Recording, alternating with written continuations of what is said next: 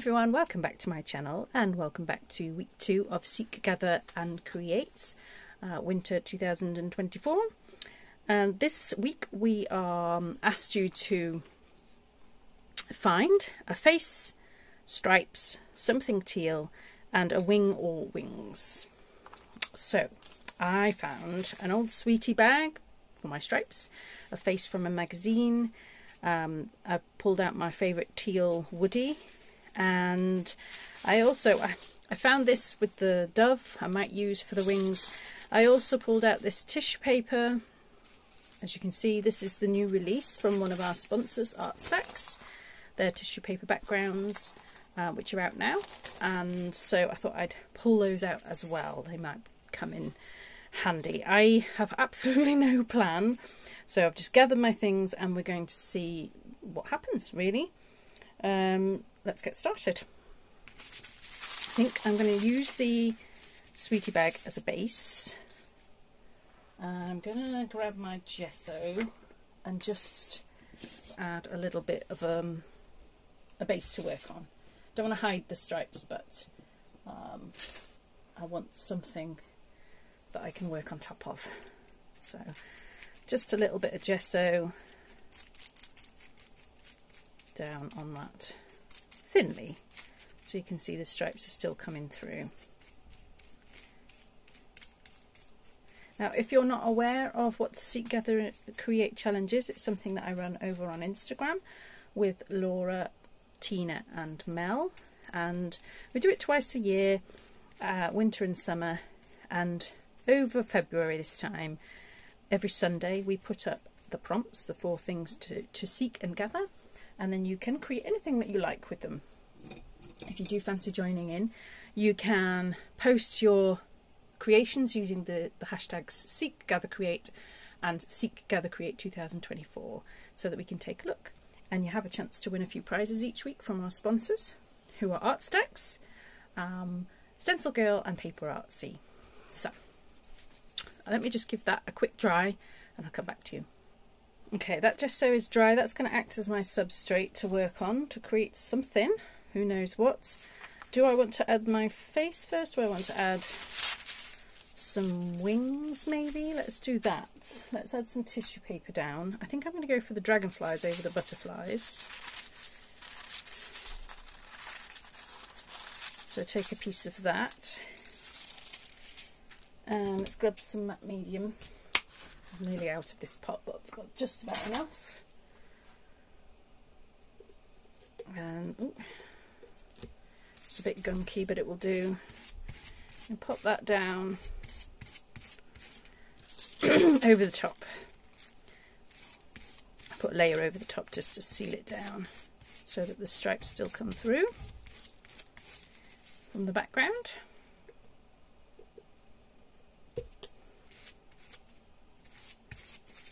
I hope you're all doing well. It's half term this week over here, which means the kids are off. So I haven't got a huge amount of time to create. I don't want to leave them sat around all day doing nothing. So I'm working pretty quickly. There we go. Let me dry that. Okay, that's dry. I'm going to get a little bit of coffee, I think. Start adding a little bit more colour other than the pink. I'll just reactivate the coffee with my water spray here. Yeah. Yesterday I took the day off with the kids and went and painted pots, which I haven't done for years, so that was really good fun. Just fun to do something creative with them. We've got that. We had some scribbles with our teal. This is water soluble, the woodies, so I can then take my brush and kind of blend that in a little bit here and there.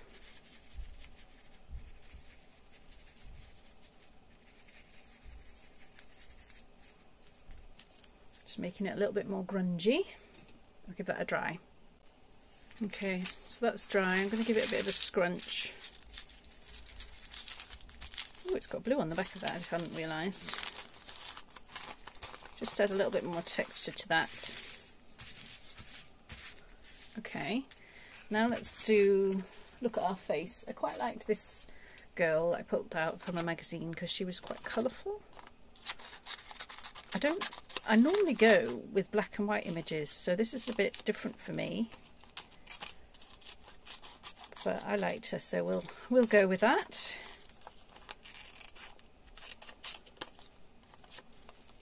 Just going to cut her out and see how she sits on the page.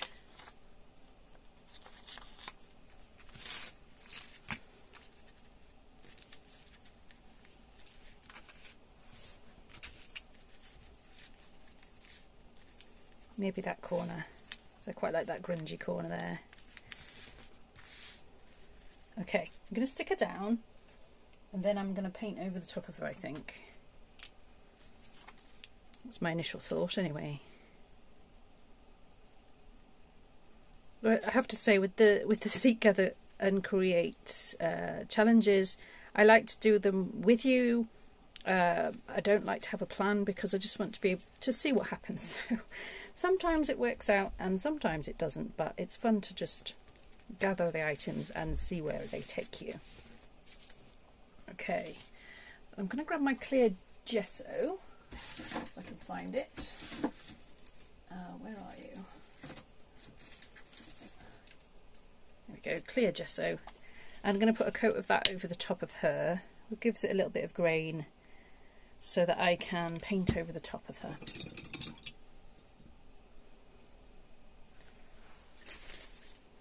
Okay. That means I can still see clearly everything through there.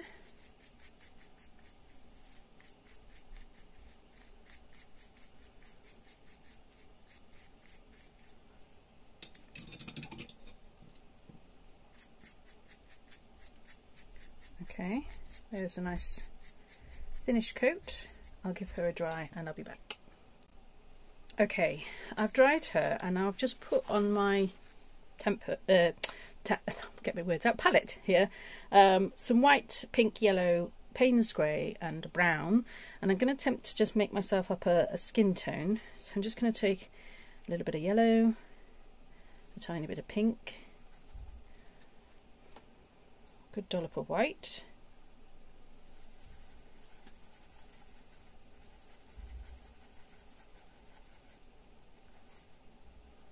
that's looking good, a tiny bit of brown,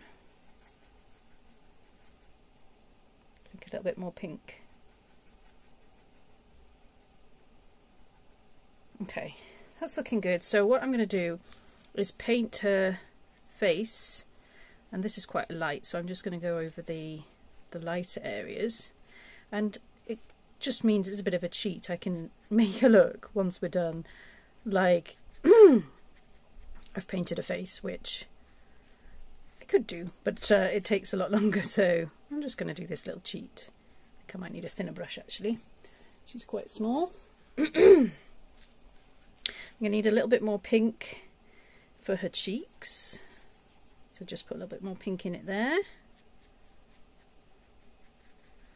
Just blend that together. I know it's not perfectly the right colour, but it'll work.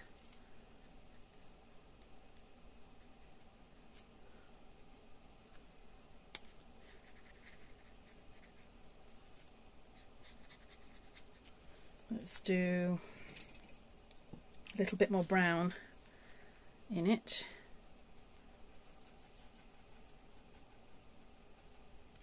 To get this sort of shadows.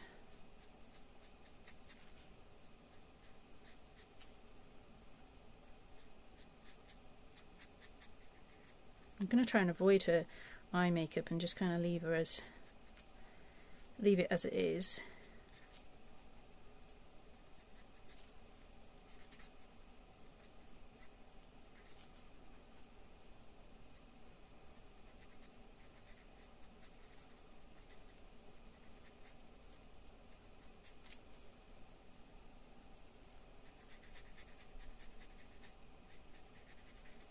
Let's do bit of brown and a little bit of Payne's grey for the shadow, the deepest shadow here. Need a little bit more water on my brush, I think.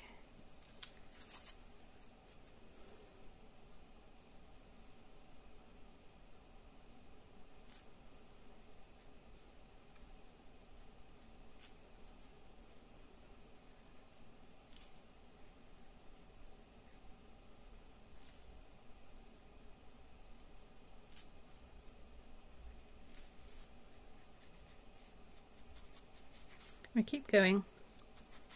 Let's have just some brown, straight brown underneath.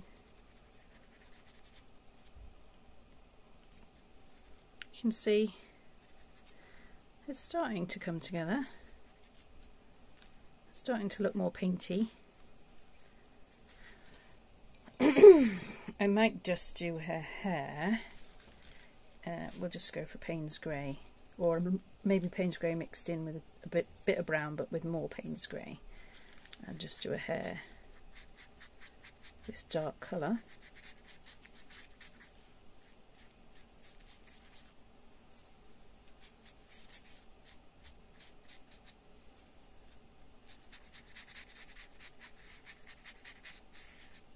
Trying to, because I had to chop off a little bit of her head, I'm going to see if I can extend it a little bit.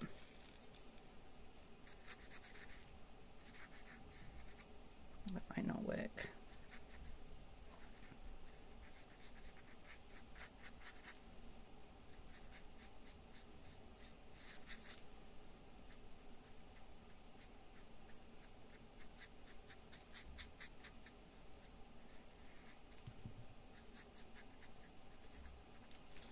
Yeah, I think that's working.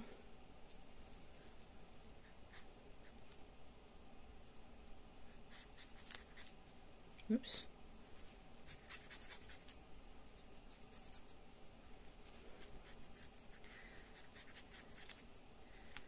So I'm going to spend a little bit more time with my kids while I can this week,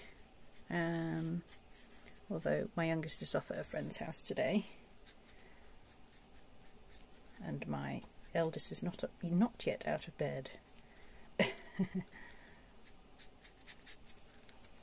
Okay, next I think I'll do a little bit more pink on her lips.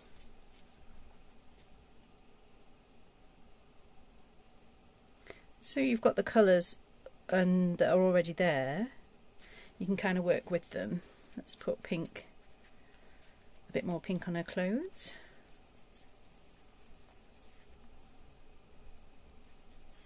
She's got this really colourful top. Might extend that out over here just a little.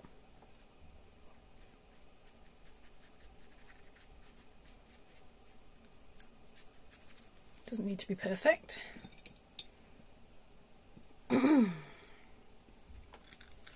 yellow.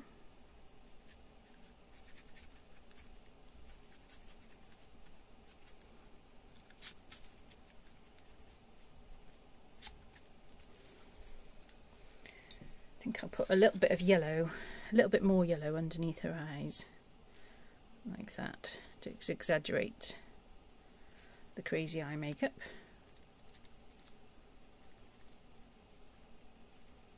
Yeah. And then bring some colour. Let's switch to a bigger brush now. Bring some colour. I like that yellow. Oops, don't want to get it in her hair. Bring that out the outside a little. Bit of white.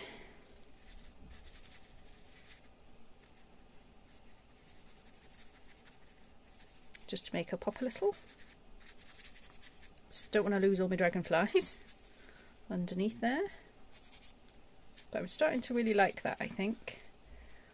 What do you reckon? I might just dry her and then see if she needs anything else. I'm just going to do another quick little flick of coffee and then we'll give it a dry. That's what she's looking like. I'm liking that a lot. I think I'm just going to add in some more teal on her clothing to bring in a bit more of that colour, which was on our list. Yep. Put a little tiny bit dot on her eyes maybe. Yeah. Do I want to go in with a white pen and put in any highlights? Let's see. I can't remember which is the white pen that's working. I think it's this one. Just a little, you bring the whites of her eyes back a little here and there.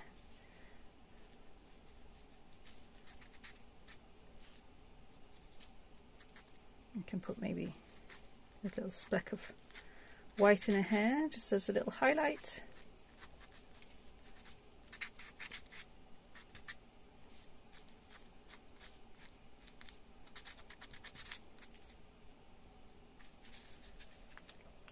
Just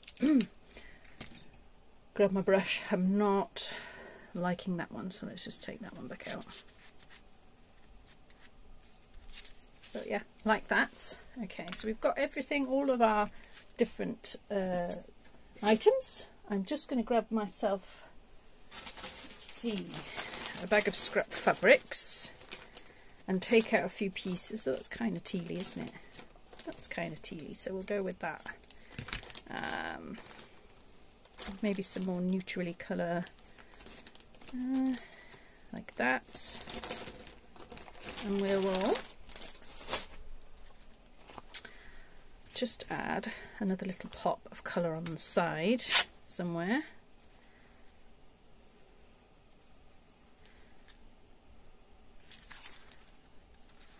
I'm liking the stripes. Don't want as much of the blue, I think.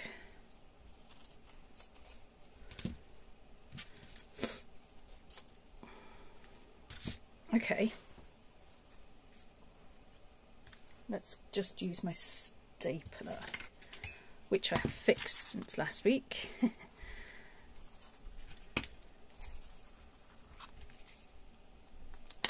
I quite like the addition of staples in it. It gives a different texture. So it doesn't bother me that they're on the yeah, they don't bother me that there's staples on it. You could stitch or glue. I think I need another one just at the top there.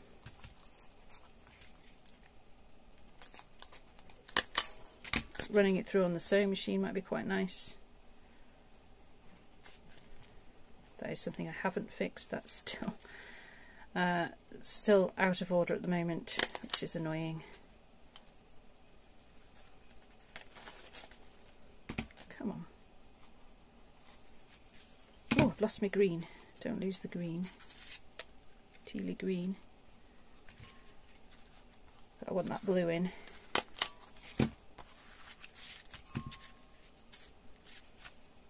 Yes, yes, yes, yes. I like that. And I think I just want some words for her. I'll find that and I'll be back. Alright, I'm back. I found some words from an old book and they say, if I can get it in focus for you. Come on, camera. Why won't it focus today? Come on. Well, let's struggle while I struggle to get the camera to focus. Why won't you focus? Anyway, we'll focus down here. The words say, she arrived with a reverberating crash. So, yeah, I'm going to give up on trying to get that to focus, but hopefully you can see it clear enough. There it is. I'm going to leave that there for my week 2 of the Seek, Gather, Create challenge. I'll put all the details down about the challenge in the description below, and I hope you'll join me. I'll see you next week. Take care. Bye.